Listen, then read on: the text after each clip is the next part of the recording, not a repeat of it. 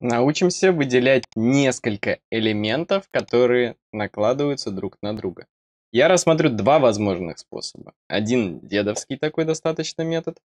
Второй метод будет немного, я думаю, более полезным для вас. Предполагаю я, что у меня в проекте есть элементы, накладывающиеся друг на друга.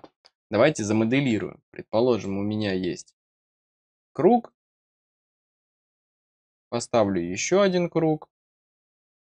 Они точно повторяют друг друга, мне их не выделить. И отрезок рядом сделаю. Отрезок раз и внутри отрезок 2. Есть дедовский метод выбора. Потому что вот я подсвечиваю один отрезок, я второй выбрать не могу. Он у меня где-то там есть, но выделяются оба, потом мне нужно гадать, где они располагаются. С кругом вообще у меня я не могу выделить второй. Это не REVIT, клавиша Tab здесь не работает.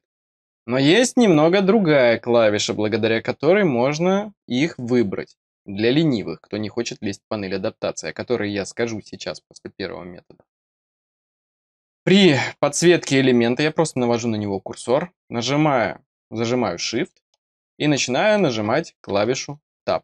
Я могу увидеть то, что у меня подсвечивается один отрезок, второй. Нажимаю левой клавишей мыши на необходимый. Снова Shift, снова Tab. И могу выбрать, какой элемент я все-таки хочу подсветить. Сейчас, прошу прощения, в мерную плоскость перешел. Какой элемент я хочу подсветить? Также и с кругом. Я хочу один, либо второй. Но здесь вы выделения никакого не увидите. Вы просто выделите один из, который попадется вам на глаза. В случае повторяющихся геометрических фигур есть второй метод. И он более универсальный и более правильный для работы. У нас в правом нижнем углу присутствует панель адаптации. 3 полоски. Нажму на нее.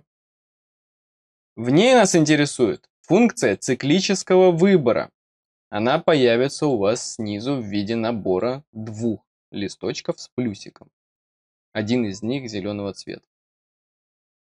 Активирую данную команду, за что отвечает циклический выбор. У нее достаточно обширный набор, но обычный пользователь использует ее каким образом?